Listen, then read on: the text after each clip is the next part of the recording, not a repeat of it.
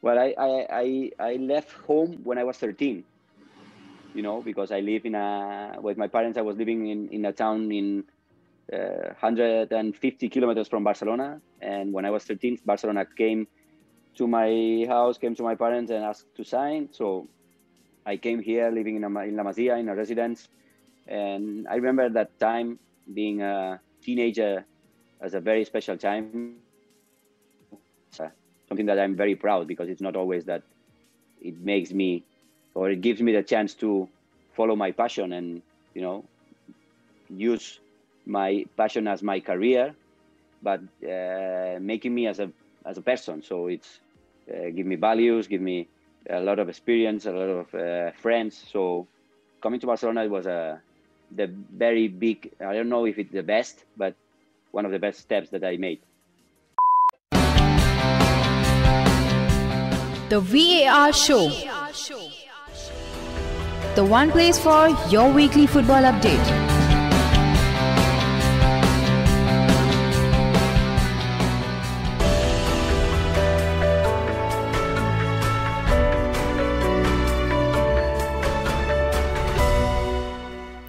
So hello, a very warm welcome to the VAR Show. The show which talks about always major football leagues in detail. Today we are going to continue interviews, and we have Mr. Jofre Mateu González, who has played for the likes of Espanyol, Levante, Atlético de Kolkata, Goa, among a host of other teams. So without wasting much time, I'd like to first thank Jofre for coming on the show. Thank you and welcome to the show. I'd like to begin by asking you, how are you and what are you doing these days? Hello, I'm fine, thank you. Hope you too. Please stay safe and take care.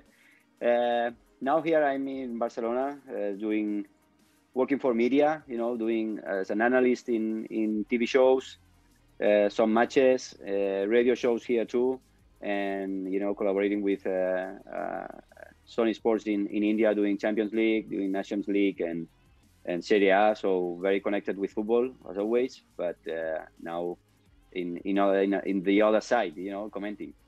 So how is the media world for you? Well, it wasn't expected. So when I finished my career, I wasn't, ready, or I wasn't thinking about that it's gonna be my professional, it's gonna be my job. But they start calling me as a, let's say, trying me or taking some matches to see how it works and. Start working like that, and I am enjoying it. I'm preparing every time more and more, and now I'm working in a TV, I think near 4 years. So since I was retired in Goa, I started working in a TV, and I'm really happy because it's a job that it allowed you to be connected with football again, but in another way, and enjoying matches. So I'm happy. So what is the best part about being involved with TV? The best part is that you can analyze. You don't see when you are on the pitch, and with the experience that you have now, you can smell things that are happening in the match, but because you are just watching it from outside. So I think I can give a view very, not special, but kind of different. And I'll get back maybe to a very, very basic question. Why football? Wow. It's not a choose. I was born in a house that is the limit, my house is limiting. Just in the other side, there's not a house, but it's a football pitch. So I think that from the very beginning, just watching the goals, watching the ground, and my father was a very passionate football player, not professional, and it's not a choice. My parents always remember that I start more. Even I start shooting before walking, so it's just something that is ingrained on me. And you came through the ranks at Barcelona. How was the time there? But you didn't spend much time there. How was it time at Barcelona? Well, I left home when I was 13. because I live with my parents. I was living in a town in 150 kilometers from Barcelona. And when I was 13, Barcelona came to my house, came to my parents and asked to sign. So I came here living in La Masia, in a residence. And I remember that time being a teenager as a very special time. Something that I'm very proud, because it's not always that it makes me, or it gives me the chance to follow my passion and, use my passion as my career, but making me as a person. So it's give me values, give me a lot of experience, a lot of friends. So coming to Barcelona, it was the very big, I don't know if it's the best, but one of the best steps that I made. And you said you were in La Masia, and La Masia is very famous, very for producing a lot of talents. What is so special about La Masia? Well, I think that the special thing that makes La Masia now, because it's like a brand, let's say brand, it's because we are not here in Barcelona just giving good football players, but good persons. It's how we understand that football gives you a way to live in a healthy,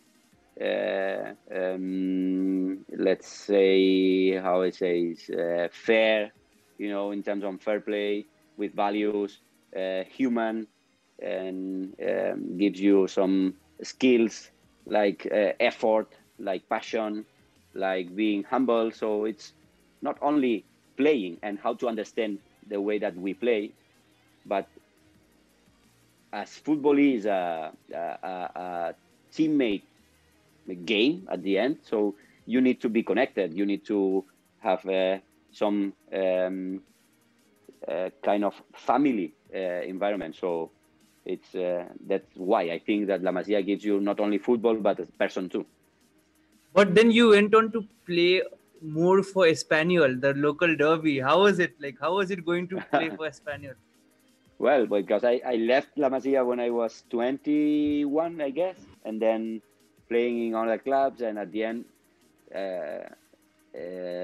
appeared the chance to come home to play in La Espanyol, playing in Europe, playing for a big club here in Spain too, and living home. So of course I know that it's like your opponent, but being a professional, you probably need to forget your colors and look for your family, look for many other things. And it was a very big chance for me, and it was great. Very strange. I must say that it was very strange because, visiting Camp Nou with the rival, it's something that makes you feel strange, but at the end, it's your job. And did you get any stick from the supporters, from any supporters? No. Mostly, it's more common that you can imagine here. There's a lot of players, living in Barcelona that at the end finish playing in Espanyol because, it's like following your career. When you leave Barcelona, you have a lot of chances because it's like you are you have a good future in football. So it's signing for Espanyol or other clubs, but Espanyol too, and it's more common. Not in the other way, not for Barcelona, but it's something professional. And for Espanyol, it's true that they know that I'm a very fan and very Barcelona supporter, but at the end it was just 1 year, so it's not so it's not a big deal. And you left Spain towards the end of your career to go to India. Why India? Yeah, well, because I was looking for a different future. I spent all my career here, from 19 years old. I made my debut when I was 18, and when I was 34, I was looking for something different. I'm tired for playing here, not big offers here. So I was looking for something short term and like a vital experience, more not only in terms of football. So the ISL started, Indian Super League started at that season, and it was a very big chance. And I must say that I was a lucky guy because for me it's a very big decision that I made. And you also won the ISL in your first year itself. How was that? Well, it was terrific. You can imagine, starting a competition, tough competition, because we played very short schedule, tough because we play every 3 days, traveling and everything. And first time in India, everything is like shocking you. But we made a great job, and we are very proud of it. And yeah, big success. Now I can say that I won a Super League and first champion. So for me, I'm very proud of it. And also, do you think like you had Antonio Lopez Havas at ATK? Do you think that influenced your decision to go there? Not at the beginning, because in the first season there was a draft. There was a draft, and you should give your name to put in a draft, and then the clubs choose you. So I wasn't sure. I didn't know that my name is gonna be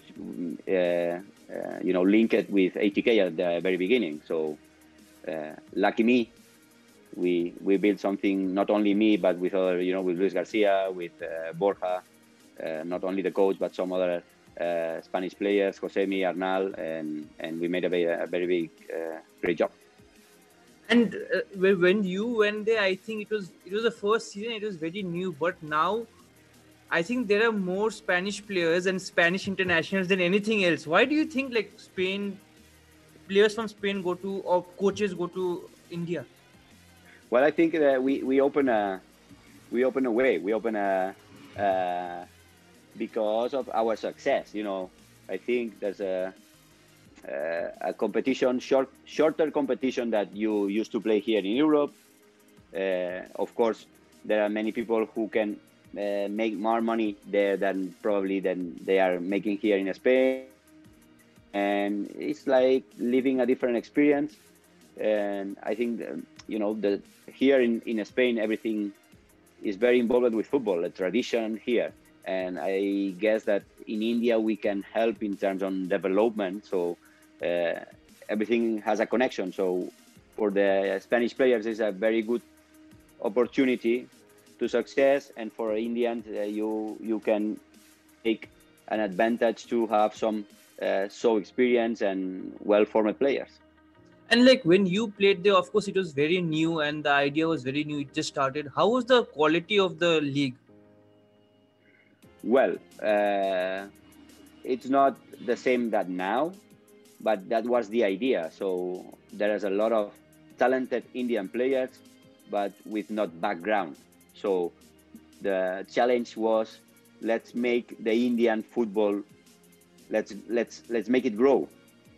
And I think it's working. Now you can find many Indian players. The national team has improved a lot, and for us was a nice thing that we feel like we can help in that way. So at the very beginning, there's more foreigners now.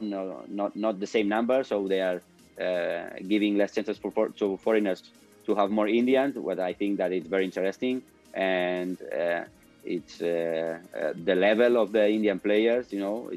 It's very higher than at the very beginning. So I think the idea is working. And then you moved to Goa. How was Goa?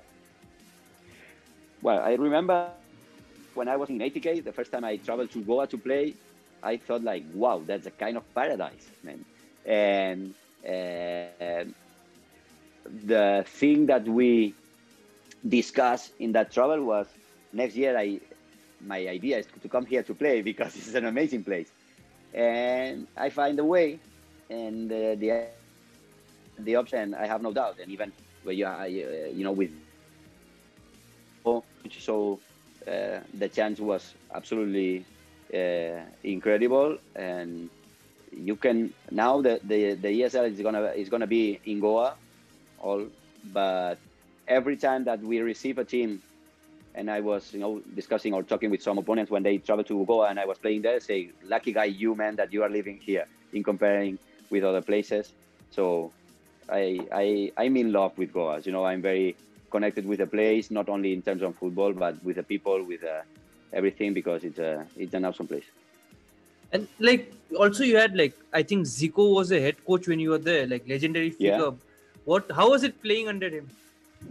Well, it's not only that it's a honor to be under Zico's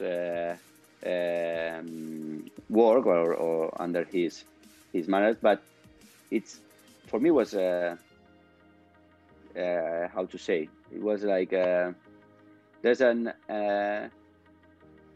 life before knowing Zico and after knowing Zico, because being such a huge legend and showing this humility, being so humble, it's something that it changed your way to live, because he's an extraordinary man, ready for everything, always with a smile, very with a good disposition to receive everything, never a bad word.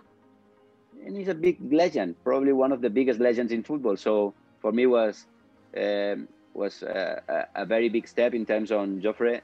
Follow that guy, because I think if you can touch just a small part of his life, you are gonna be very happy.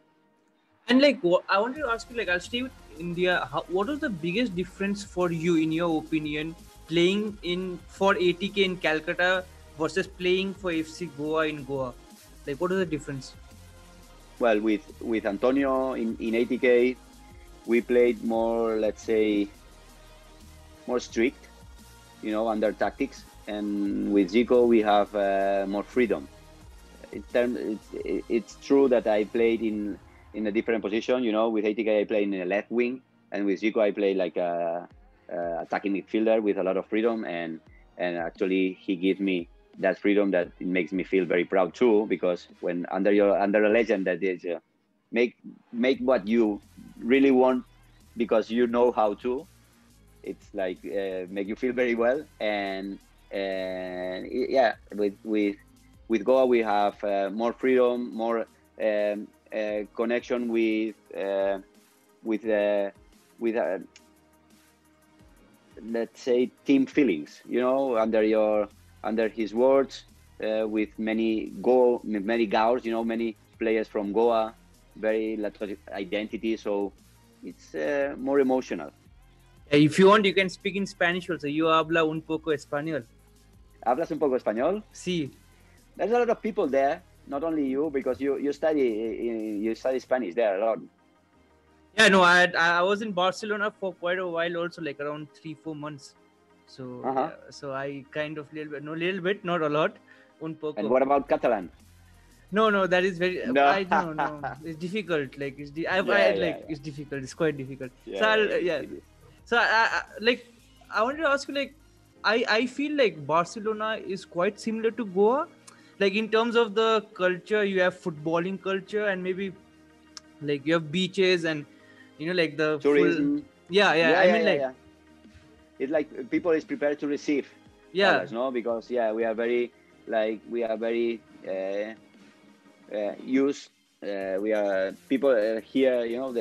There's a lot of frequency on visitors, and I think Goa is the same. So very open-minded.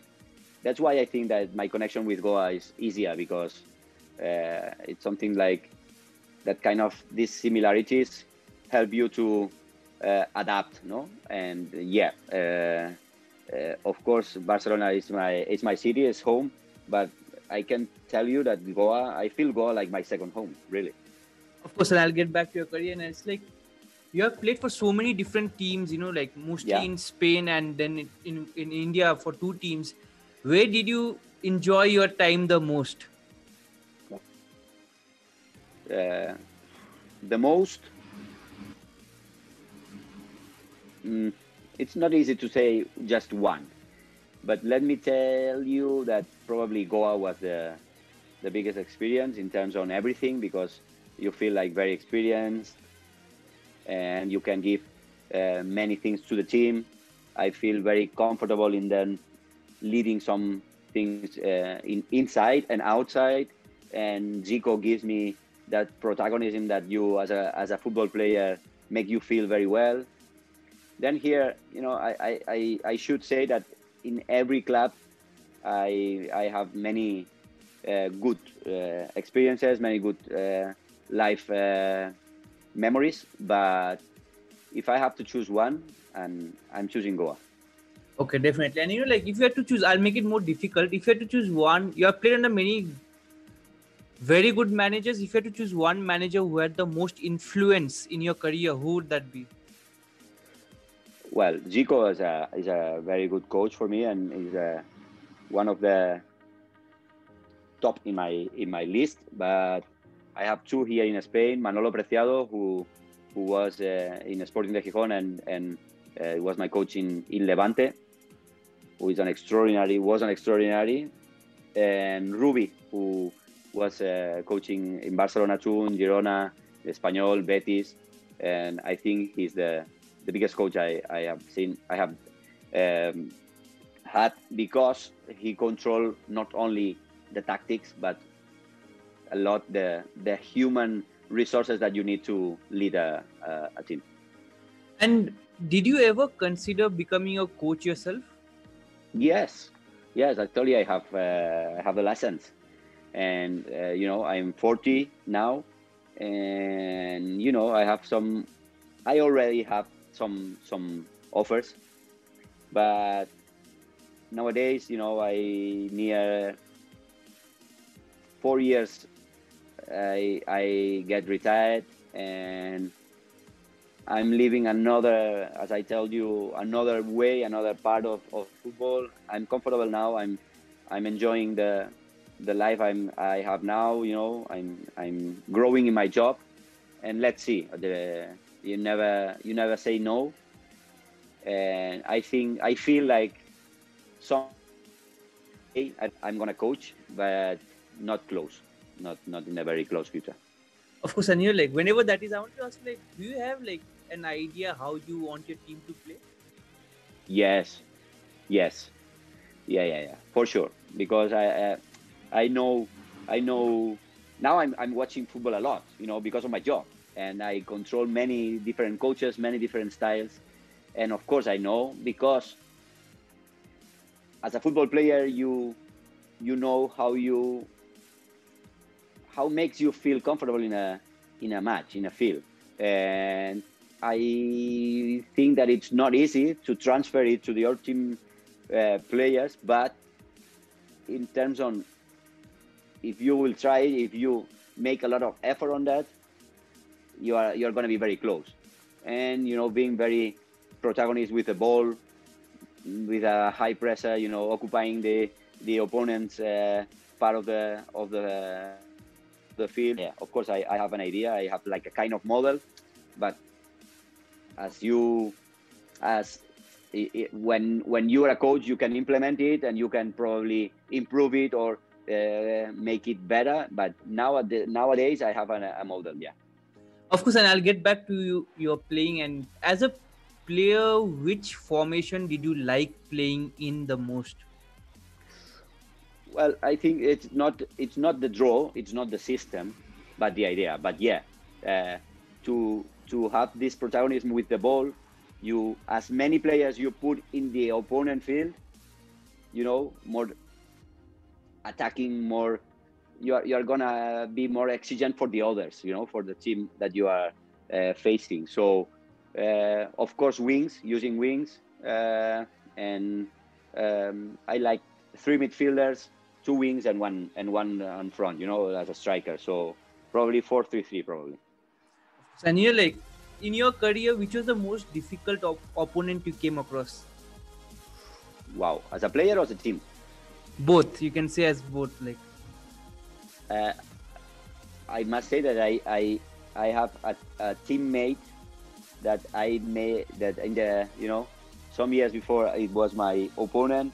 That is Carles Puyol, and you can never imagine how hard it is to dribble him. So it's like kind of impossible, because you dribble him and he's gone, he's again is ready to defend you. So very tough, Carles Puyol. And yeah, probably the team, because I faced that Barcelona with Rijkaard, with Ronaldinho, with Messi starting, Thierry Henry, Samuel Eto'o, Xavi, Iniesta. Imagine, when you face that team, there's no chance. So you're like, I want to ask you, like, you were in La Masia when this generation was building Yeah. up. How was the atmosphere there? Because this set of players which came that time, I think they will be. I think La Masia will never be able to produce this set of like so many talented players ever like that this way. No, in that or I should say that I help a little bit, a small piece, but I helped to build it because Xavi was my teammate. Xavi and me I'm 24 January 80, and Xavi is 25th January 80. So one day just, and we are friends, and we spend many times together. Iniesta came to La Masia when I was there, so I take care of him like a big brother, the eldest brother. So I have something that I help a little bit, and yeah, I could be there. Actually, I made my debut with Bengal when everything is very close to start, but yeah, many circumstances at the end made me feel that I need to leave against my volunteer, as you can imagine. But it's great to know that you were part of that construction. But it's sad too, why not to say, that you are not there. So it's like it's not easy. I did not know you played under Van Gaal. Van Gaal is known to be very, very, like serious. How was it? How was he like? How was it playing under him? He was an extraordinary manager, an extraordinary coach in terms of knowledge. He made a very funny sessions with a lot of rhythm. So he developed the idea of the way that we understand now how Barcelona plays. But he was coach helping a lot on that. And probably we came to Cruyff, Guardiola, and whatever. But Van Gaal makes his work, and he knows a lot.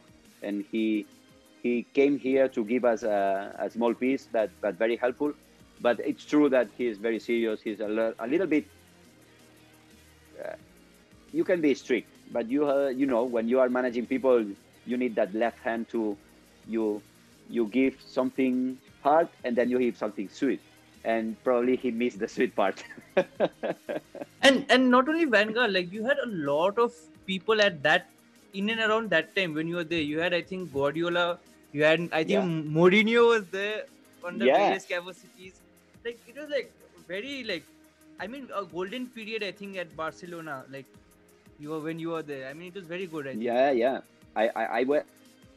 I had my debut, and I went to a pre-season to Manchester. We went to Manchester to make my pre-season with a team. There was Figo, it was Rivaldo, Guardiola, Luis Enrique, many legends in Barca and as coaches now.